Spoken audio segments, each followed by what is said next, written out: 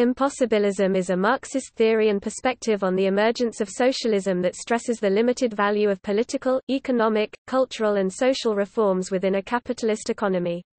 It argues that the pursuit of such reforms is counterproductive because they stabilize and strengthen support for capitalism, thereby helping to ensure its continuation. Impossibilism holds that the pursuit of reforms should not be a major concern for socialists because such reforms are irrelevant, if not counterproductive, to the realization of socialism. Impossibilism insists that socialists should solely, or at the least, primarily, focus on structural changes, sometimes termed revolutionary changes, to society as opposed to advancing social reforms. Impossibilists argue that spontaneous revolutionary action is the only viable method of instituting the structural changes necessary for the construction of socialism. Impossibilism is thus held in contrast to reformist socialist parties that aim to rally support for socialism through the implementation of popular social reforms such as a welfare state, and those who believe that socialism can emerge through gradual economic reforms implemented by an elected social democratic political party. Impossibilism is the opposite of possibilism and immediatism. Possibilism and immediatism are based on a gradualist path to socialism and a desire on the part of socialists to help ameliorate the social ills immediately through practical programs implemented by existing institutions such as labor unions and electoral politics, thereby de-emphasizing the ultimate objective of building a socialist economy. As a result, socialists who embraced possibilism and immediatism sounded and acted little different from non-socialist reformers. Impossibilist movements are also associated with anti-Leninism in their opposition to both vanguardism and democratic centralism.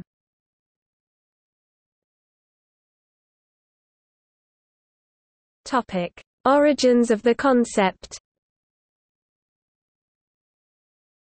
The concept of impossibilism, though not the specific term, was introduced and heavily influenced by American Marxist theoretician Daniel de Leon on the basis of theory that de Leon generated before his interest in syndicalism began. It came to be focused especially on the question of whether socialists should take part in government and pursue policy reforms that benefited the working class under capitalism. At the Paris Congress of the Second International in 1900, those who favored entry into government with all the implied compromises called themselves possibilists, while those who opposed them, those around Jules Guesty, characterized them as political opportunists. Conversely, the revolutionary socialists who opposed ameliorative reforms and participation in existing governments were called impossibilists by their detractors because they allegedly sought the impossible by refusing to partake in the governing of capitalism. While not usually described as an impossibilist, Rosa Luxemburg opposed both reformism and vanguardism, taking the more classical Marxist perspective that revolution would be a spontaneous reaction to underlying material changes in the productive forces of society. According to Luxemburg, under reformism, capitalism is not overthrown, but is on the contrary strengthened by the development of social reforms.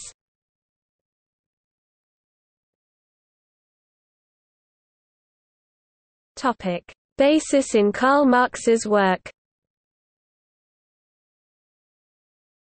Karl Marx famously critiqued reformism and immediatist, possibilist goals advocated by modern social democrats in his address of the Central Committee to the Communist League 1850.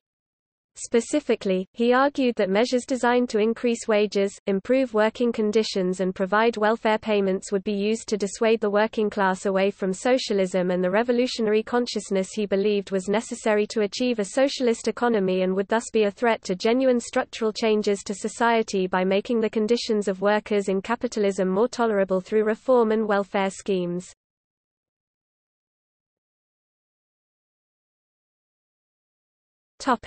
Impossibilist political organizations.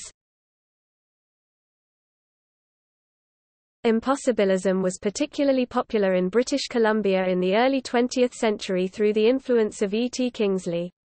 Several members of Kingsley's Socialist Party of Canada (SPC) were elected to the British Columbia legislature between 1901 and 1910. It is also said to be the basis of the theory and practice of the oldest existing British Marxist party, the Socialist Party of Great Britain (SPGB), founded in 1904, and the International World Socialist Movement, though they reject this description.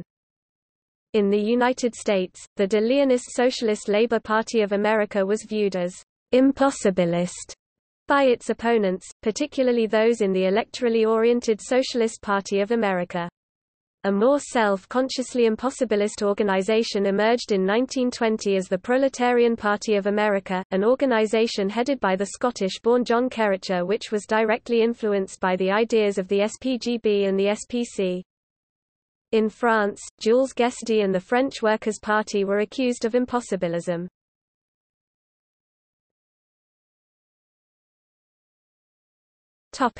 Political groups.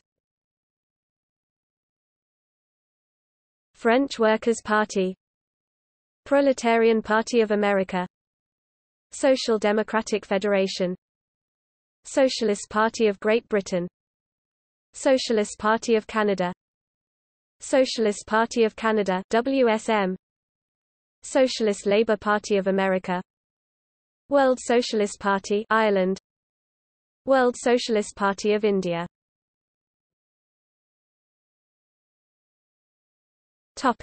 See also: Anti-Leninism, Identity politics, Libertarian possibilism, Libertarian socialism, Orthodox Marxism, Possibilism, Reformism, Revolutionary socialism, Revolutionary spontaneity.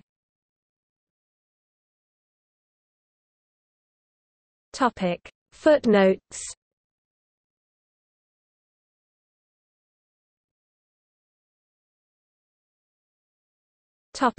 External links. Impossibilism. Encyclopedia of Marxism, Marxists Internet Archive, marxists.org/retrieved October 16, 2010. Larry Gambone. The History of Canadian Impossibilism. Socialist History Project, socialisthistory.ca/retrieved October 16, 2010.